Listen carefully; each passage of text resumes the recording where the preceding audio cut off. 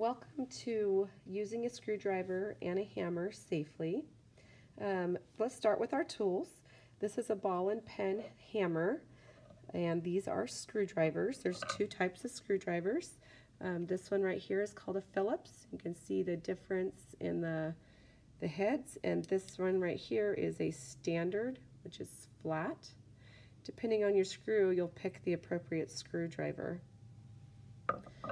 Let's start with that. So when you're using a screwdriver, you always want to put the object you're screwing into down on the surface. If it's a pretty large object, you might even want to secure it with the clip. This is pretty small, so I don't think we need to secure it. This is something that this is a servo holder. So push that in there, and then you would add a screw in right here. If you could see the top of this, this tells me I need a Phillips head screwdriver because it's a little plus.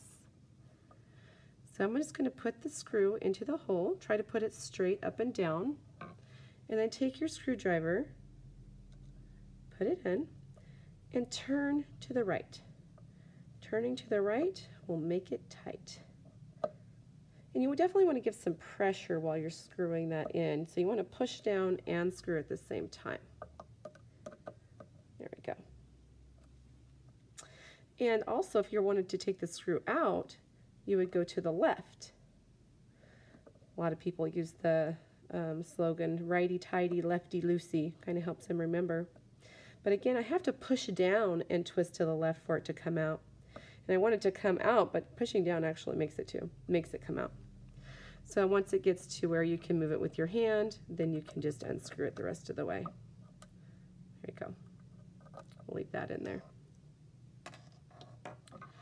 Just remember, don't screw anything in your hand, because I've seen kids do like this. If you miss that screwdriver, you're going to stab yourself in the hand. So don't do that. The big thing is just to keep your surface down, maybe even clip it down if you need to, and then do your screwing. Keep your hands away from it, because if you slip, it could go off and stab you. So make sure your hands are clear. And don't keep turning. If it's not turning and something's wrong, you don't want to just keep going because it would strip the screw. So that's something you want to try to avoid. Now hammering, sometimes you're going to have to hammer. So for instance, if you're making a car and you're using one of these axles, you might have to hammer that in because it just won't push in by itself. It's real tight. So whenever you hammer, make sure that your object you're hammering into is down on a surface.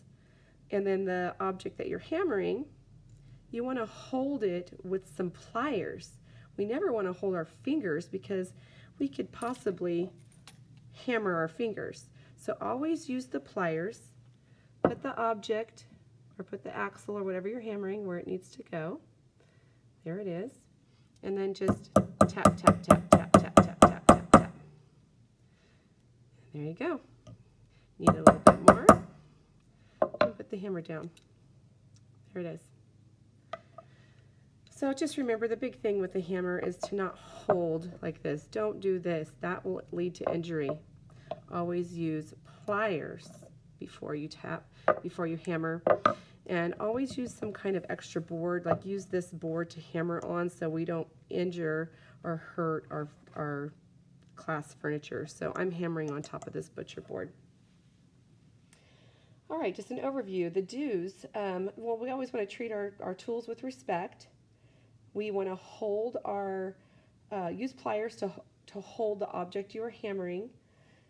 Put objects that you're working on a flat surface. And our don'ts, don't hold the nail with your fingers, and definitely don't screw while holding it in your hand.